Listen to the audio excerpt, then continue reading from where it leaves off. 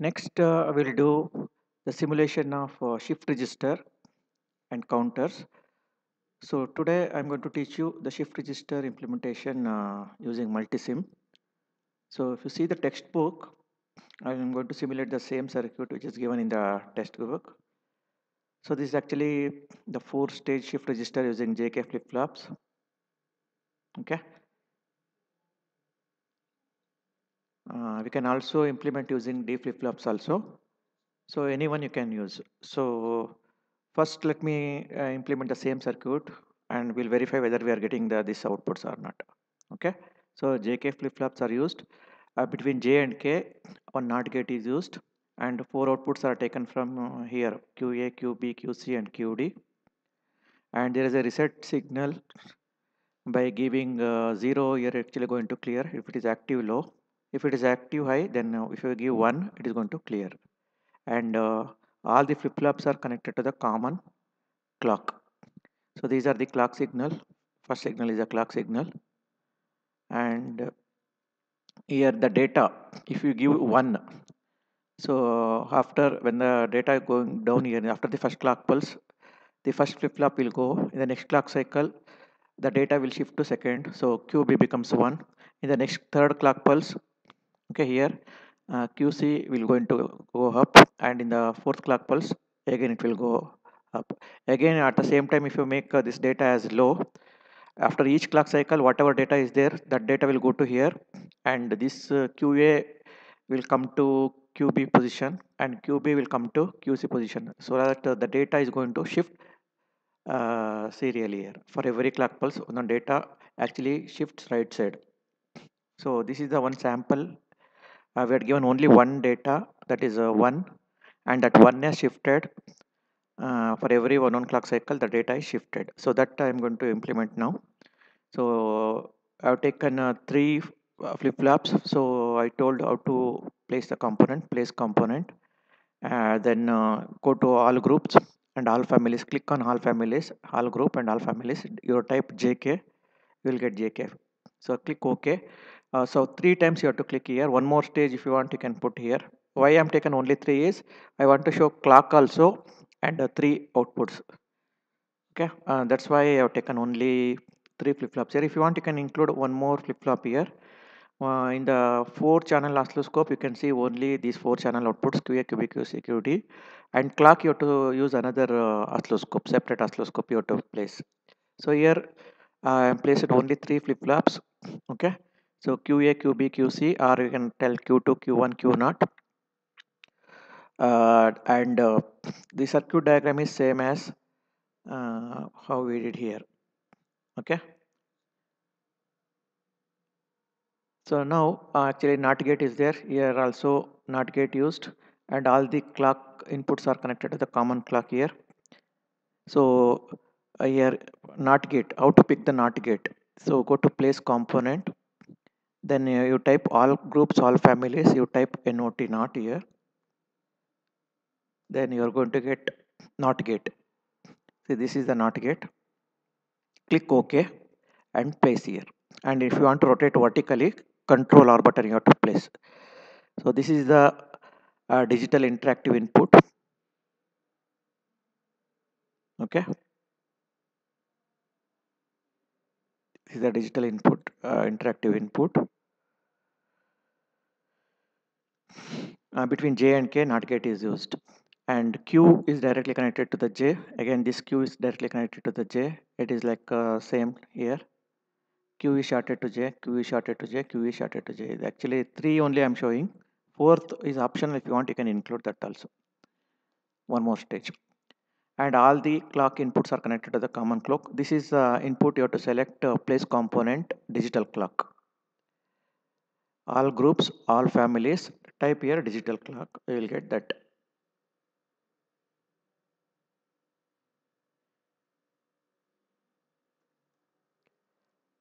So this is a digital clock.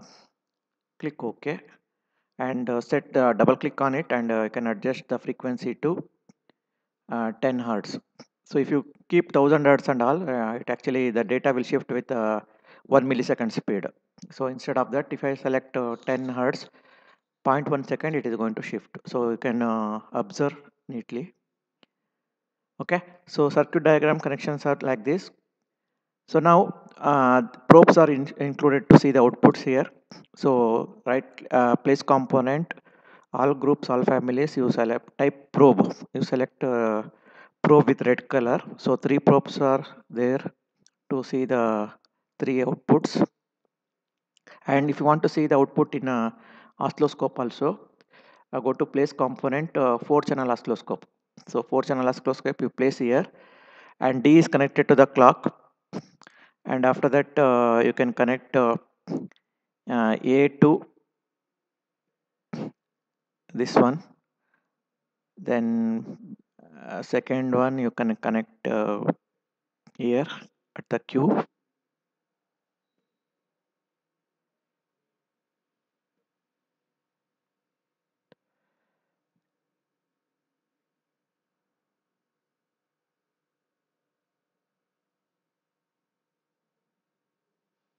Okay, so you can select different colors. Okay, so I selected orange color for the first one. If it is not there in the first time, you can select and click OK. Okay, similarly for the second one I place it green color, and for the third one I put this green color. So in your case you have to, first time when you are doing, double click and click on this and select any suitable color and click OK. Okay, now it is already all the colors are given. Now if I run this, okay, you can see the shift data. These are the data serially you have to enter. Okay, this is the serially you have to enter. So key is space. If you can press space bar, or you can click here using mouse. Using a mouse click, you can change the values. Okay, so now I'm clicking here. I am running the interactive. See here, initially it is 0. For every 0.1 second, the data are shifting here. Actually, the data are shifting. Since 0 is there, you cannot see here. Okay, so now if I change this one to 1, the data will shift. For example, if you can see now, I will going to change this one to 1. Okay, every 0.1 second it will move. So next it will shift to next also. Next again it will shift to third one. So data are actually here, it is kept constant only. So every time one will be coming to here. Next this one will be coming to here. This one will come to here. So now I will change this one to 0. Okay. See here, this will change first. Okay, that one will come to here, this one will come to here. Next one more 0 will come to here. The previous 0 will shift to here, and previous one. Now after some time second, all are 0 only, because every time if I change this again, it will change 1. Again next clock cycle it will shift to here. The new one will come to here. Again next clock pulse, this will come to here, this will come to here, new one will come to here. So now 0. So I will change 1 here now immediately. I will change this one. I'll change this one to 1.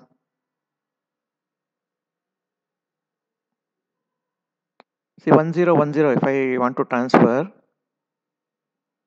see 0 now. Again I will change it to 1. So this is how you are entering serial data.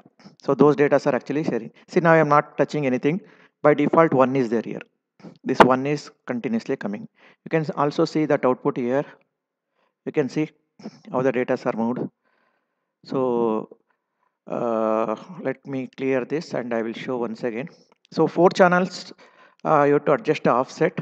Channel A is connected to what? Channel A is connected to this Q0, QA, and channel B is connected to QB or Q1, and channel C is connected to this one, and D is connected to the clock. D is connected to the clock. So now you can see all are actually coming 111 only, because it is 1. Or you can change this to 0, so that you can see first this will go 0. After next clock pulse, this will go 0. The next clock pulse, this will come 0. Okay. So, and this will remain 0, 0, 0 only. Again, if I make this serial data as 1, okay, then this will first, it will shift. So this will go to in the 0 to 1 at the time, this will go. In the next 0 to 1, this will go. And next 0 to 1, this will go up. So the data are shifting. Again, I will make 0. You can observe here, this will go 0 first. In the next clock pulse, this will go 0. Okay. So now it is coming 0, 0, 0, 0. So actually, previously that cycle is continuing. If you want, you can increase the division.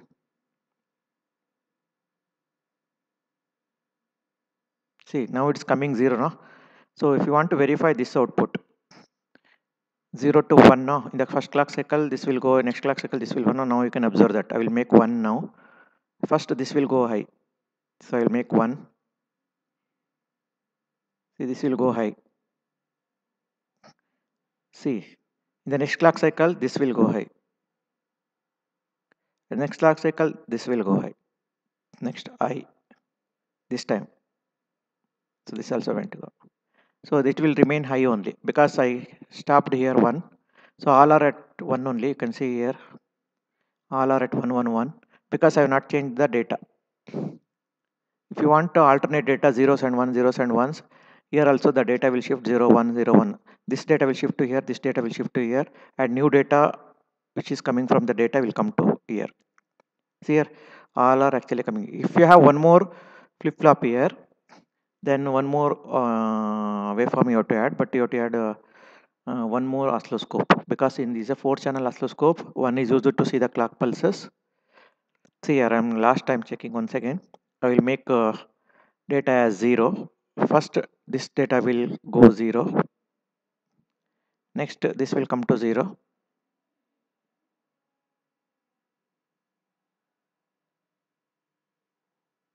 It is from whenever input clock pulses changes from 0 to high, that time it will change.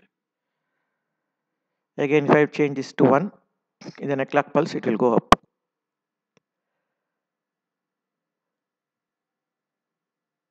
Okay. So offset, you have to do the offset. See, A is at the offset of 1.8. So this is at 1.8. Channel B is at 0.4. This one from 0 to here it is 0.4. Channel C, which is offset of minus 1.2. So this one. And channel D clock is at offset of minus 2.6. If you have all the offsets at 0, the waveforms is going to overlap. So if you want to see one channel here, one channel here, one channel here, one channel here within this space, you have to adjust the offset. So click on this and adjust the offset to suitable values. Here you can see.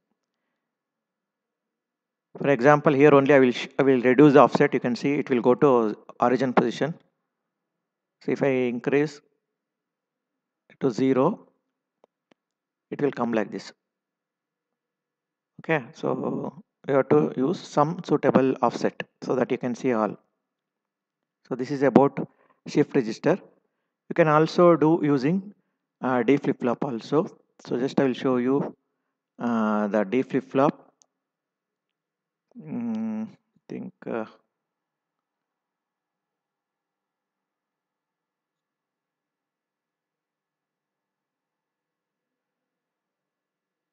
yeah, this is shift register using D flip-flop. Here 4 flip-flops are used. So if you run this, see here actually it is connected to 1. 1 is connected to 5 volts. Instead of digital interactive, we used one switch here. We used one switch here. So same thing, instead of JK flip-flop, use D flip-flop. You can also use interactive digital switch also.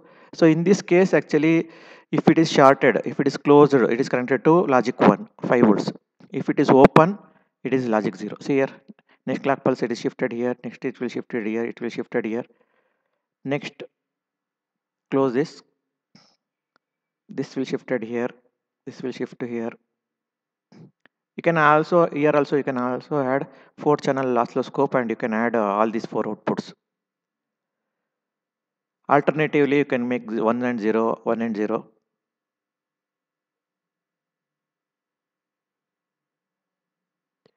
every clock pulse. See, immediately if you want to make 0, no, then for example here, all are 111. Okay, all are 111. So what is the use of reset pin is, if I make this reset 1, immediately this becomes 0. See, if reset is 1, even though it is connected to 5 volts, all are coming 0 because reset is high. If reset is 0, then this 1 will shift here. Similarly, in JK flip-flop also. In JK shift registers also, I think, yeah, here it is not used. If you want, you can connect all the reset pins to, I think in the textbook logic 0 is there, no? I think it is active low. So here, if you want, I will add that button here. You can see connect all the flip-flops to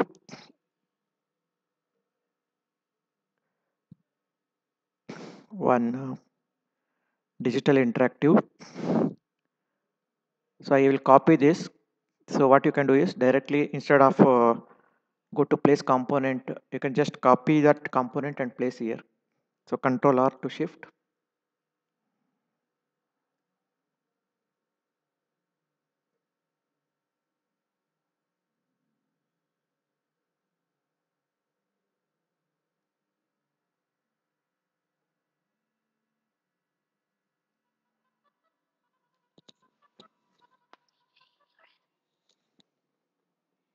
Okay, now I will run this. See, 1 is coming. So since this reset is 1, output is not coming. See, it is data is shifting. Now if I make reset is equal to 1, immediately output becomes 0. So this is the use of reset pin in this one. Here it is active low. If bubble is there means active low. Whenever you put send 0 here, the flip-flops will clear. But here it is active high. So when you send 1 here, it will actually reset. Okay. So when you make this as 0, then the data 1 is there now here. That will actually move.